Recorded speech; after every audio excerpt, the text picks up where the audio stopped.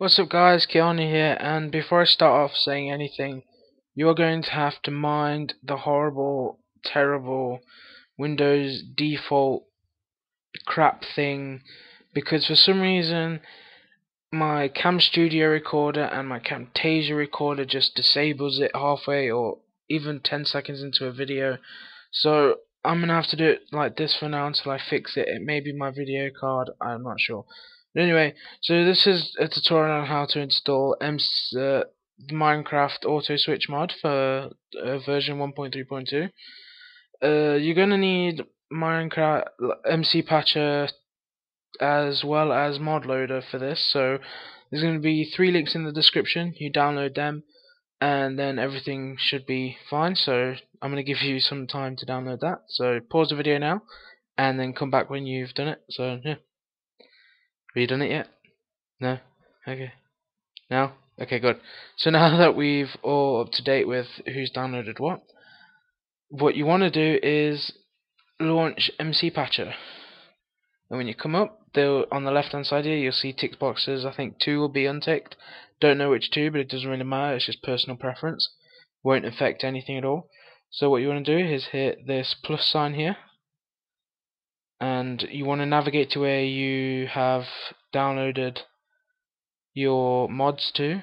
That will either be in your downloads folder, or for me, because I'm smart, I dragged it onto the desktop, or you could put it in a different folder called Minecraft mods, like I have done here for all my other mods.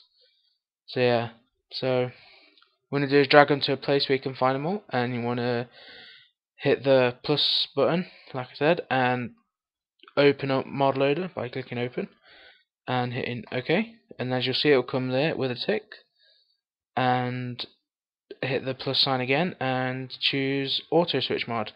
Now you can see it says MC 1.3.2, so you want to click open and OK. And then once you're here, you see that both of those are ticked, and MC Patcher is in fact on Minecraft 1.3.2, and you hit patch. And there you go. Now that it's patched, you want to test to see if Minecraft works, so you click test Minecraft. And this might either work or might not work, I'm not sure. So you click single player and choose whatever world you're on.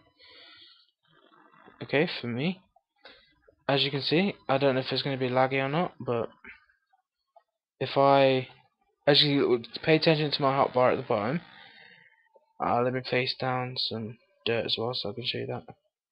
I don't know. And I'll put it on the coal, right? As you can see, if you pay attention to the hotbar, it automatically switches to the pickaxe, and then when you on dirt or anything that can be shoveled really fast, it will do that. As you can see, super fast. This helps as well if you're exploring a cave and you want to run around with a torch like this, and say if you see coal, you don't have to bother switching, you just click on it and then you put it down on the torch, and as you can see, it automatically switches to whatever you had on last, but then switches again when you want to mine whatever block you're mining. I don't know, but yeah, so this is how to install that.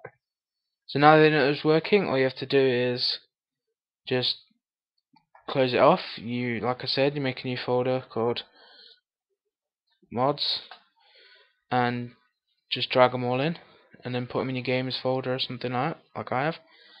And then once you've done that, you can just load up Minecraft normally, and it should be working. So thanks for watching. Also, I'm going to do another video on how to have Optifine and MC Patcher on at the same time without it causing some crash. Now this took me a long time to figure out, so I figured out on my own somehow. Don't know if it was that simple, but it was sort of a slap in the face really. So stay tuned for that. It'll be out on after this video, so hope you enjoyed this video. If you did, leave a like down below please, it helps a lot. It tells other people that you like my video. If you could share on Facebook or Twitter, you can follow me on Twitter by the link in my channel. And yeah, I hope you enjoyed the video, and thanks for watching.